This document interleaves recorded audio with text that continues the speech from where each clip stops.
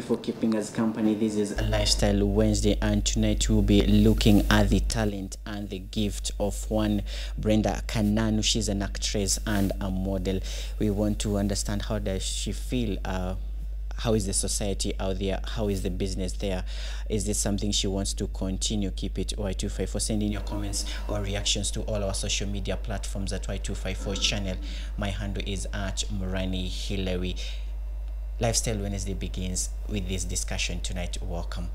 How are you, Kananu? I'm fine, thank you. Karibu sana. Asante sana.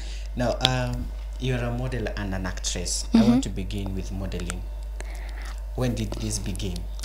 Actually, I am a student, a model, and an actress. Modeling began when I was 19 years old. That is last year. It began at around March 23rd. That is when I did my first pageant.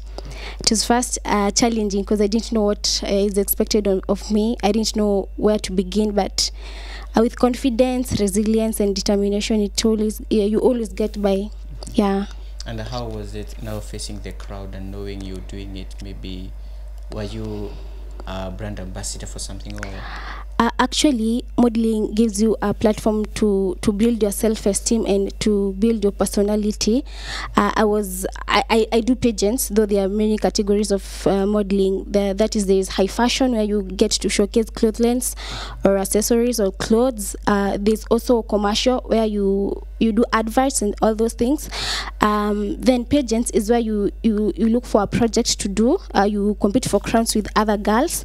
You get a project to do that will help the society. So I chose pageants because I have a passion to give back to the society. So that's why I chose pageants.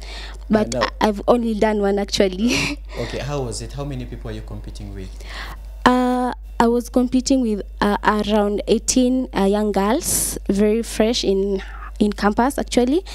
I didn't win, though I was the finalist. It is really tough because you get to compete with a lot of girls from different backgrounds, from with different heights, different skin tones, different everything, different complexions, personalities. Yeah. All right. And what pushed you now to modeling? Something that pushed me into modeling, it is something that I've always wanted to do since I was little. I used to watch the television, watch the Miss Kenya documentary when it was being shown on TV. So slowly by slowly, my interest started building up. Then after high school, when I went to campus, I decided to pursue it as a part-time thing. While I'm not in school, I'm doing modeling instead of indulging in other things that cannot help me. And so far, how do you feel? Is it something you want to continue, or? Yes, definitely. I must win crowns. I must do projects. Yeah, it's something that I want to do. Maybe till I get to 30, maybe, most probably. You said you participated in one. Yeah. Are there others that you have maybe now participated in that short time? Or? I have only done one. That is Miss Multimedia University of Kenya. Oh, you multimedia? Yes. All right. Then I've also done some runways, that is high fashion. Those one you do for their gigs. Unafanya ndo upate tu pesa to kukuran. Okay. Yeah, within the semester, instead of depending on your parents every time to send you money. So you did something you can do. Okay, maybe I'll take advantage with your presence here and ask, is it only something done by people who are kind of slender, or we have others? Okay, as I've said, modeling has different categories. Okay. High fashion really has restrictions. You have to be tall enough. Okay, you have to be tall, really tall, like 6 foot, 5'8", okay, 5'7", but it depends though. But pageants don't have too much restrictions but they don't need you to be too short. Just be tall enough for them, for the pageant. Okay. Yeah, but kwa weight, you really have to work hard. No, you lose weight, you have to be slender. That is in pageants and high fashion. You have to hit the gym, work out, keep fit. But kama ni commercial, anyone can do commercial. If you're tall, short, if you're plump or slender, you can do commercial. Commercial is for everyone. Okay. You said you'd want to continue with this. Now, have you maybe interacted with other people from other groups? Have you joined these organizations that maybe would help you, or you're still searching? this a time that I joined whatever what is it called, sorry, an agency, modeling agency, but I didn't manage to pull along with them. I had to drop out because I like being independent. Actually, I had to pull out of the agency and start working alone. Because if you are in an agency, they will require you to be committed every time. And I'm in school and I'm also acting, so I cannot have that time for agency every time. Okay. So it's better to grow myself by myself, slowly by slowly. You just mentioned studies, which will take me now to the next phase where you want to be an actress. You have been featured in the first letter. It's the last letter, sorry. Yeah, the last letter, sorry. You're getting into acting. Much of your time will be required.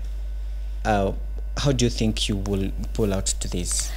I think everything requires discipline, whereby you get to know what is important.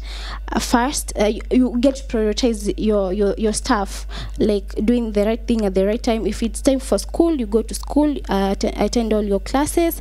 If it's, in campus, you don't read all the time. Like maybe you have 2 lessons, that is 4 hours per day. So the other time, instead of getting into drugs or bad company, you can just try something new. Like me, nimeamua acting and pageantry. Yeah. Okay. Now tell us about the last letter. How did you get to it? How is it? And how do you feel working with now new people, because this is something that you're trying? Oh yes, I have started acting actually 3 months ago when I went for long holiday, and then I was called for auditions for the last letter. It's a short film. It's a very interesting film actually. So nilienda, I auditioned, and then I got in luckily by God's grace, and then I acted. Actually I act flashback. The story is really nice, so I'm acting a flashback of someone's lover. This old man, he's regretting a life he didn't live. So I act flashback. I was the girlfriend when he was young. Okay. But he stood me up on our wedding day. So like acting his flashback and anakumbuka, but later I died. So anaenda, he usually goes to the cemetery to place flowers on my grave, sorry, and then anashinda kuuliza maybe angepata second chance kwa life, angefanya better maybe. Yeah, so that's the storyline actually. Now, being your first time, is this something that you blend in faster, or you had that talent in acting? Actually, acting is about not exactly talent, but also skill. If you're able to master your skill really quickly, you can actually blend in. Because there are so many people who are talented out there, but they are not getting any opportunity. But how determined you are and how easy you are able to learn the skills that are required to act is what determines your position in the acting industry. Yeah. All right. I'll still make a reference to this because it's just your first time. How have you reacted or interacted with the producer and the director on set and off set actually? Actually, it is a very interesting matter because they are really strict on you. If you do we are given scripts to practice earlier, to una rehearse before. Yeah. So they are really strict. If you don't get your lines straight, you have to redo and redo and redo. So you have to really be cooperative. Now I waste your time if you don't cooperate. Yeah. Getting into film industry, what is your feel? You're joining a place where there have been problems. Media houses in this country have been called to play local content. This is one of the local contents. Yeah. Has it been shown anywhere, and how do you feel having seen yourself on screens? Okay.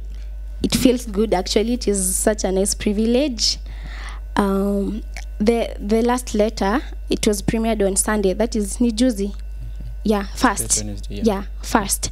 It was premiered at IMAX. That is IMAX, Anga Diamond Plaza, IMAX Kwapo, Parklands. Yeah, that was where it was screened. It was first screened, and then it is really interesting because I have gone to a lot of TV interviews. Saturday I was on a TV station also talking about the same. Today I'm on another, so it is a really nice opportunity. It is giving me exposure and experience. Yeah, so I like it. So it's something that you want to push to. Yeah, definitely. All right. Which other kind of films would you want to maybe be featured in? I really want to go local at this point. I would really want to work with Kenyan producers, do some more local things, so that at least one day when I'm old enough, maybe I'll be somewhere on the global map, because you have to start somewhere. Okay. Yeah. All right. So far, some of the challenges that you feel they have limited you, what would you say they are? It is very time consuming. You have to sacrifice a lot, because when I went to act, when I was called to act, I had to travel from place to place. That is such a cost, and I had to undo my hair to keep an afro. You see, there are a lot of inconveniences. Labda nilikuwa nimesonga 3 days and then I have to undo. Right. So you see, there are costs, but you have to, for everything to become all right, you have to undergo cost and challenges. Yeah. One of the challenges as a nation we've been facing is where our parents believed school is everything. Mambo ya ku-act, ku-dance, kuimba, it was nothing. Now you're in school and you're still acting and you're doing modeling. Now, would you leave your career, the one you now undertaking, to undergo acting? Would you suffer that for acting? Okay, so currently I'm doing a bachelor's of degree in journalism studies. So I think it kind of blends in, because I'm supposed to be a TV girl or a radio presenter. So acting is so much of being on screen. That is same as journalism. So I think I wouldn't leave my profession, because in a blend in. Maybe if I was doing medicine and then it's kind of hectic to blend in with acting, and though some people really do it, but I think for now it really blends in. So I do not really have to sacrifice my career. And what's your take on those who have nothing else other than acting? Is it something that you could push for a lifetime? Would you say it's something that pays? Currently, because I have just started, I really do not know about the prices and the pays and the salaries and the wages. There's nakujana acting, but right now we are trying to sell the movie so that we can get profits from it. But I think acting can really pay if we get support from local people, from Kenyans, because we have to push our own content instead of, a lot of Kenyans watch Afro cinema, which is Nigerian content, and Ghana content from Ghana. They really do not concentrate on the Kenyan films and movies. But if we work hand in hand to push it, I think we can be really somewhere. What would you say is the reason as to why we will find ourselves watching foreign content other than our content? Do we have good script writers? Do we have good actors and actors? Totally, there's talent everywhere, but the talent has not been tapped yet. Also, there's lack of skill, whereby people are talented, but they do not have the skill to put out their talents out there. Also, there's lack of filming equipment. Hakuna equipment poor, and they're expensive. So instead of people find it hard to invest in films. Juwanona, it's expensive. So that's why you find it hard for Kenyans, that is our Kenyan filmmakers, choosing to stay aside and let the Nigerians and the Bollywood, Hollywood do their own stuff. Okay. Yeah. Now, maybe as you wind up, what would be your call? What would you want to see in the film industry in our country, from the government, from every stakeholder, including now the producers and directors that you'll be meeting in the near future? I would like to see cooperation. I would like to see people really coming out with genuine talents to act, to sing, because film is about a lot. It is diverse, because you see in the movie that I'm featured in, it is a musical. There's some part that we're singing, so we do not only need actors, we also need musicians in the same field. Yeah, so I'd like to see cooperation. I would like to see tapped talents. I would like to see Kenyans watching Kenyan films, Kenyans playing Kenyan music. Yeah, but we also have to, as the actresses, actors, filmmakers in Kenya, we really have to give good content, nice content to the world, because hakuna mtu atenda kuwatch kitu ya bure, lazima ikuwe na content ama inafunza watu kitu. True. Yeah. All right, maybe your final words, and tell us where we can find this first film where you've been featured, and do we expect more? First, we are working on some more projects. Sahi, it is not yet out. It has been premiered already, but hatujaiweka YouTube or somewhere. We first want to sell it out. Do tukiweka YouTube, everyone can access it. Now we won't get so much profit from it. Okay. So we are just working on everything to make sure that it's out there, but after we get profits. Yeah. It is when now you put it on on YouTube. on Yeah. YouTube. Right now it's not out. Okay. All right. Many thanks for keeping us company, and she has been my guest, Kananu. Brenda. Brenda Kananu. She has been featured in the Last Letter film. It's a short film, you said. Yeah, and she's hoping to grow into this industry. We are wishing you all the very best, and we are hoping to see you more on screens, and your dream of becoming a TV girl will come true someday. Thank you so much for keeping us company back home. My name is Dereva Hillary. Have yourself a very good night. Goodbye.